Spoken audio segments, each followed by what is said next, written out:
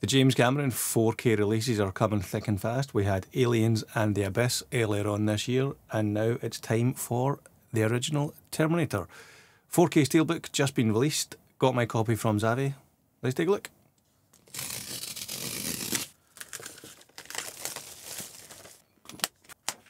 There's the J card. You can screenshot that. So it's pretty very flimsy stock. Like, it barely feels like card. It, you know, feels like paper. Like, that's high quality print, but very, very flimsy. And the Steelbook itself. Oh, we've got a BBFC sticker on.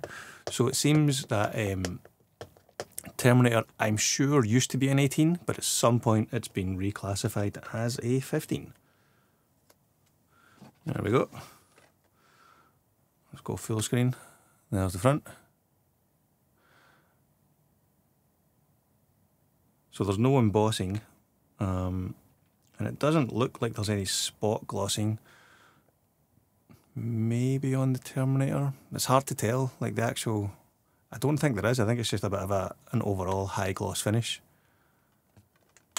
And there's the back. That's a pretty cool shot. I like that. I would have made that maybe bigger. Like, this seems like a lot of negative space for some reason. And then the blurb at the bottom. Again, if you've got the J card, do you need this at the bottom? On the inside.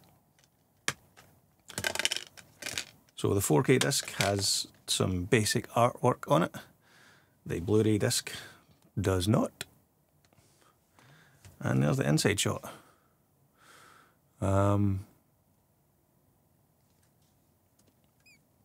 Can't say I'm a huge fan of the design of the inside artwork here. Like, it feels like a, I don't know, like a cut and paste Photoshop job. Yeah, there we go.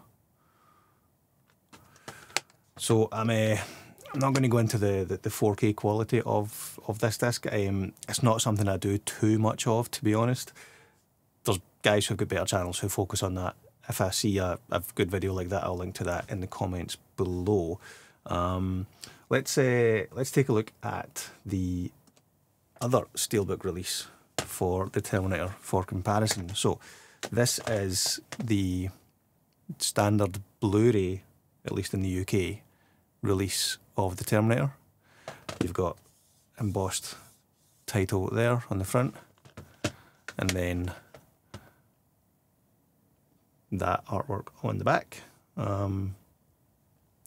I think I prefer the front artwork of this, and then I would have taken the back artwork of this but made that bigger. So the Steelbook looks like this on the front and this on the back, but you know, with a bigger Arnie. You can never have too much Arnie.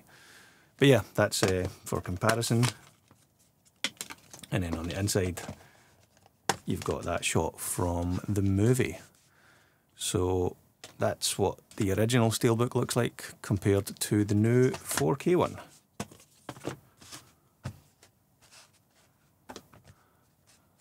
And there we have it. Right, let's throw it on the shelf and take a closer look.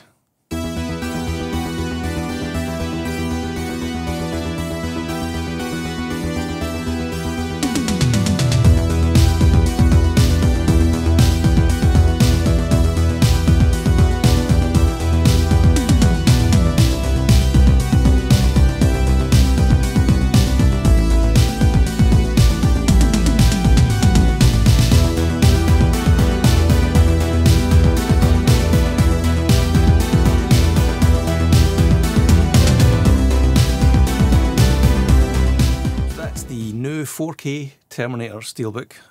It's available now. I think it's sold out most places. It's definitely it's sold out on Xavi. If I just have a look here, yeah, sold out on Xavi. Not sure if you can pick it up if it's still in stock in HMV or Amazon or whatnot.